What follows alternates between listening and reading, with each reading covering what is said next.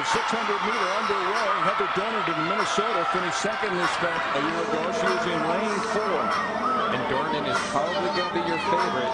She actually won the NCAA championships in 2006 in the 800, but she's only won one Big Ten championship in the 2 years.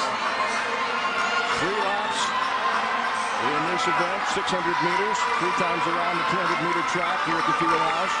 What a bold move by Fallon. She's looking very confident, and the Penn State runner is just running amazing today. She did win her heat in the 400, but ended up taking 4th overall. That's Fondor moving into the lead, a sophomore from Penn State.